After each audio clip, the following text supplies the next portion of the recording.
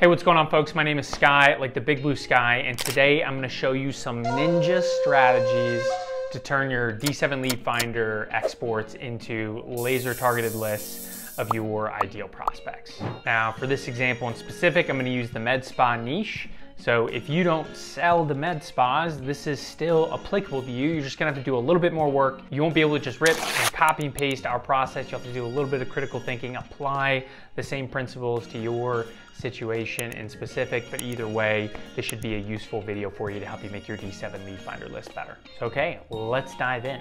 I think the best place to start here is actually by looking at just really briefly what one of the exports looks like from D7 lead finder. And so that's what this is. You're looking at a whole bunch of data. And the main thing that I want you to notice here is column F, the category column. And for context, in D7 lead finder, I searched for one keyword, which was med spas. And I got a whole bunch of other stuff that is not specifically med spas, right? And so this sort of thing might not be a problem for you and your agency or your business, but for us and one of the clients that we were working with, this was a problem, because when we would send prospecting emails or campaigns to these lists and they didn't have further refinement, we would get a lot of responses, but a lot of the responses that would come through were businesses that either weren't exactly a fit of what we were looking for, or they didn't have the money, which was a big part of the criteria here. Because if you think about it, you look at it, you know, you've got like acupuncture clinics. There's like, I want to say a big one in here is like massage spa, or massage therapist, and the agency that we were working with, or just any agency in general, if you think about it, for the most part, you want to work with companies that have the money for marketing.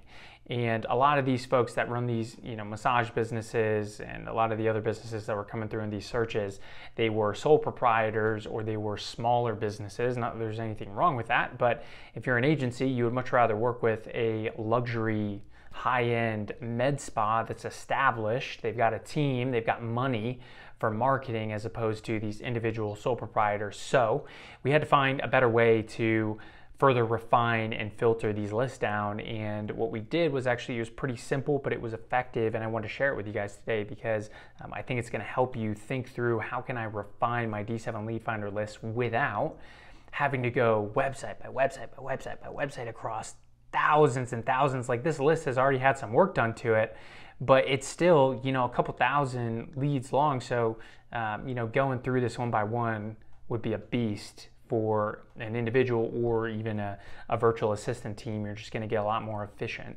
if you've got a different process in place. So, okay, before we dive in, another little bit of quick context on D7 lead finder. So this is their pricing page. There's a lot of advice out there on like what tier you should get. I'm going to tell you just my opinion. This isn't right or wrong. It's just what I find useful. I prefer the professional tier. You get a lot more data with it that's useful. So you can see there's a couple key pieces that are missing. One of the main things that is useful, especially for sorting these lists, is the category filter. So it's what you were looking at here, where it's like telling me the specific category and type of business, which it just saves a whole bunch of time when you're trying to sort these down and figure out who should we actually include in our lists. This is like step one. So let's just dive in and let me show you what this process looks like, because the first thing that we're going to use is actually the category. And if you're unfamiliar with this tool, what I'm using here to complete this process is Clay.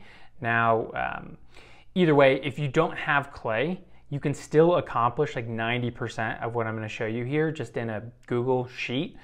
You can get pretty much all the same stuff done, but if you do use Clay and you use D7 lead finder, you're going to love this process, because it accomplishes the entire list filtering and sorting process without using any Clay credits. So it's a really great way to automate the list filtering process without it costing you a whole bunch of credits in Clay.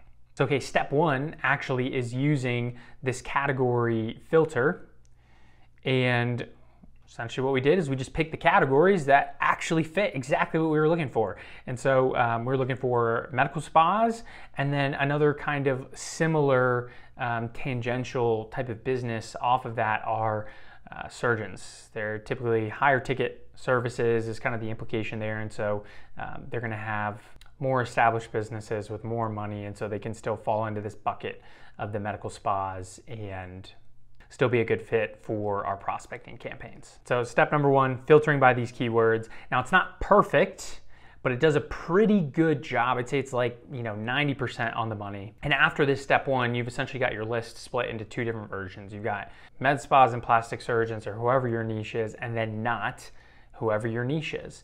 And now the interesting thing is, with these companies that don't specifically have the category that you're looking for, so you can see day spa, it's kind of similar, maybe that would be a good fit, but then you've also got a lot of other stuff in here that may or may not be a fit. And so what we wanted to do is find this programmatic way that we could find the needle in the proverbial haystack here and still find all the companies that fit the criteria that we're looking for and have the money to invest into marketing services. And so as we were trying to solve this problem, one thing that we found that was interesting that we realized was that a lot of these companies, in their business name, they will self-identify as a day spa or a med spa. And so the very next thing that we do here in Clay is we run an action to find specific keywords in the company name or in the business name as D7 Lead Finder presents it. So as you can see here, we've got all these different keywords and it's searching for those keywords in the company name. So if you don't have Clay, you can do this in a sheet. And if you're like, I don't know how to write a formula to do this in a sheet, you don't have to have Excel skills anymore. You have ChatGPT. So just go into ChatGPT and say, hey, write me a formula for Google Sheets or Excel that finds these keywords in this column, and then boom, it spits it out for you. And this will it'll yield some pretty good results. So let me change this up here. So as you can see, we got 62 companies in here and Atlantis Medical Spa, and then let's look at how they were actually categorized. So look at all these. These are not med spas or surgeons. These are very different classifications, but they still will self-identify in their name as a medical spa. And if we take a look at one of these companies, they seem like a pretty good fit. I mean, like their website looks good.